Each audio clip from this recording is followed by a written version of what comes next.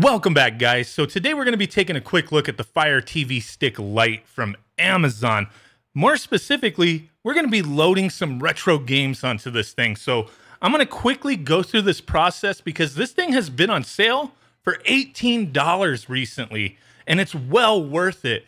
We're going to load up RetroArch. We're going to play some NES, Super Nintendo games. I'm going to run through the process, show you guys what you need to do in order to get this set up in just a matter of minutes, really.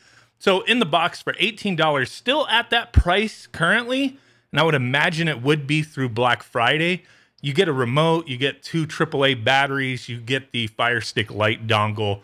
You get everything you need other than a controller if you want a game. So you're gonna want to buy another controller, or if you already have a Bluetooth controller handy, you can go ahead and use that. So we're gonna be syncing up the 8BitDo SN30 Pro.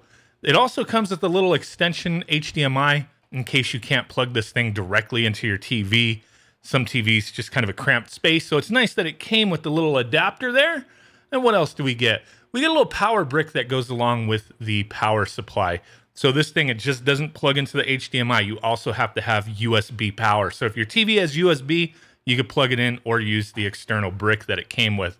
Like I said, we're going to be pairing this controller directly to this Fire Stick as well. So we could play our Super Nintendo, NES games, a few other things, right?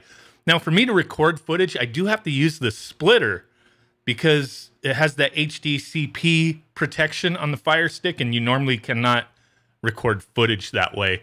So I have to use this. Just wanted to point it out because a lot of people do ask me about how to record certain things, and you do need a splitter for devices like this. So here we go. We've got the Fire Stick booted up. I'm kind of fast forwarding through a few things, as when you initially pop it in, it's going to update, install whatever it needs to do. So this took a little while. I'm just fast forwarding through it. It already had my account information set up because I ordered directly through Amazon Prime. So I didn't have to set up the internet or anything like that. Now, one of the things that I've seen that a lot of people tell you to do, and I think this may have been for older Fire Stick products, is go to My Fire TV or devices and then turn on install unknown apps. Well, you don't really need to do that because when you use an app that requires that, it'll prompt you to give it permission. So this is a step you don't really have to worry about until you get to installing what you need. So we're going to apps, categories, we're going to utility, and we're going to download this program here called Downloader. There's going to be another program I'm going to download in here as well. Of course, there's going to be different options. You could download different things that do the same thing, but we're just going to go through it this way for now, as it worked for me and it worked just fine. So we're going to go ahead, get that downloader open. I'm going to put the URL directly to RetroArch, the APK. You can either put that in here and directly go to it and download it once you're in that downloader app, or you could just search for RetroArch, go to the website, and download the Android version of it directly to your Fire Stick. So that's what we're looking for. We're going to go down here, just click download, get that thing going, and then once we have that downloaded, we'll install it. Fast forwarding a little bit through this download. Took a little while. 146 megabytes, not too bad. Took about a minute or so. Install it. And I believe once everything goes through the process here, it'll pretty much say, like, yeah, right here, for your security is not allowed to install unknown apps. So we have to select that option for the downloader application. So once that's done, you can go back and it will install it just fine. It may prompt you a couple times to install while it's staging the app here. So just bear with it. Once it pops up, there you go. Click install. And then it'll install for real this time, right? Now, once you have that done and it's installed, we're going to open it up. That way, RetroArch will do its basic thing of getting like pre-set up pretty much. So click OK on everything that pops up, granting access to RetroArch. I don't think they're going to try to steal anything from you. They just want access to the device here. So it's extracting the base.apk. And from there, we have a couple other little things that we'd like to do to get this ready to roll. So going back to our settings, let's go ahead and get a controller set up to this. We could have done this earlier. Some of these steps can be done whatever order you want. With the 8BitDo SN30 Pro, you hold start and the B button to put it into pair mode for Android.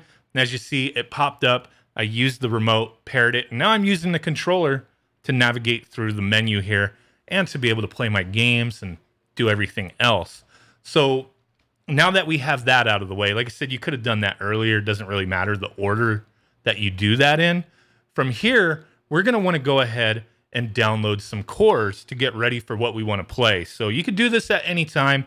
I'm going to go ahead and download some Nintendo cores for NES and Super Nintendo.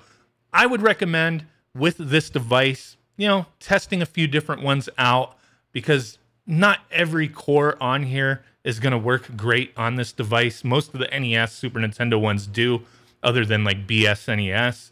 So keep that in mind. You may want to play with the cores, figuring out how they work, which ones work best for you. So we'll go through that a little bit here. We're going to go ahead and quit out of RetroArch. Now, the next thing we're going to want to do is get some games loaded up on the device to actually use RetroArch. So going back to the utilities section within the apps, we have a few options. The one that I've seen recommended quite a bit is this ES File Explorer File Manager. And this works great and it works easy. I've used it before, but it doesn't look like there's like a non-premium version. You can get a trial for like a week. But what we're going to do is on this specific application, navigate the network and then go to View on PC. Now, once you have that turned on, it will show you what the IP address and port number is you need to input into a FTP program. I'm using FileZilla, and I just simply put that information into the bar up top and then click Quick Connect, and we were good to go. And as you see, we have access on that right panel there of our Fire Stick Lite. Now, I navigated to the RetroArch folder. I created a new directory and called it ROMs. And then within that, I made a Super Nintendo and an NES ROM folder to try to neatly organize everything. I'm just simply going to drag and drop over a selection of Super Nintendo games to the NES folder, or the Super NES folder, my bad, and then some NES games to the NES folder. Now, once we have that all transferred over, depending on how many files, how big they are, it could take a little while. So keep that in mind. I'm fast forwarding through this so you don't have to sit here for minutes on end. But once that's done, back on our Fire Stick, the first thing we're going to want to do is go to Import Content on RetroArch, navigate to that directory, find ROMs, and then just scan that directory. It'll go through it depending on how many games you have, and it'll scan through it and get everything ready for you to go. So as you see, we had 348 files there, and it's scanning through NES and Super Nintendo. Very simple stuff here. And with this 8-bit though controller, I didn't have to like configure it at all. Everything just works fine. So now we'll have those two like system icons at the bottom, Super Nintendo and NES, and you can scroll through your games. Yeah, of course, there's tons of different options on how to have RetroArch look. We're not really bothering with any of that today. Just want to test this out, show you guys the basics. So here you go. We have all the cores listed that we downloaded. And like I said, you may find one like some of the BSNES. It's not good on this device, so it's really slow. You may not want to use those. And if you do accidentally use one, you can go back and reset that core association. That way, when you run the game again, you could select something else. Now, the one thing I want to point out in my video here with this footage is the games run great. Input latency seems fine to me. Everything is looking and sounding good. Now, since there's that protections and whatnot, and I had to kind of do some weird workarounds to record this footage, I couldn't get the audio to come through properly. But just have to, take my word. Having this plugged into a monitor with speakers or a TV, whatever, the sound is fine. I haven't had any issues with any of these games playing anything with the audio or the visuals. But like I said, sometimes it's going to depend too on which core you use on if the game performs properly or not. So something you'll just want to play with a little bit, but this is very simple. Just within minutes, you can get some games loaded up and ready to play on this cheap device. $18 frickin'. And you have like a classic retro gaming machine that you could do tons of other things with. You can watch movies, you can watch TV, you can load up other types of things. But a lot of people, I think they look at this like it's a daunting task. Like you have to hack the Fire Stick. We didn't do any kind of hacking, essentially. Everything we did was legitimate, being able to install applications and then transfer over through FTP. We didn't have to, you know, root the device or do anything crazy like that. So this isn't really even that big of a deal, but I think some people look at it and don't really realize how simple it is. So that's why I wanted to do this video. And as you see, we reset the core association. That way we can select the core again.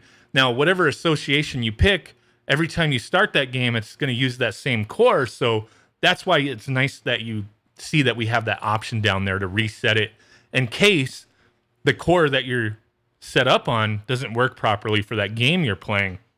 So just wanted to kind of show you guys the basics there. There's so many different things we could do with RetroArch, but just for the basics of getting some simple retro games playing on this, this was simple. If you guys want to see some follow-up, maybe getting a little more in-depth on emulating on this cheap device, what other systems we could play, I just figured NES, Super Nintendo to start.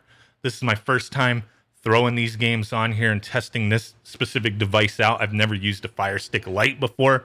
And I think, man, for 18 bucks, well worth it. Well worth it. So I'll have a link in the description for this product if you're interested. A link for the controller that I'm using as well. But any Bluetooth controller will do just fine. So, hey, guys, really do appreciate you watching. We're on our way to 100,000 subscribers. And, you know, we're going to get there because of you guys. So really do appreciate it. And slap that like button like the little bitch it is. It deserves it. You know what I'm saying? And I will catch you guys next time. Peace out. Bye-bye. And boom. Bye.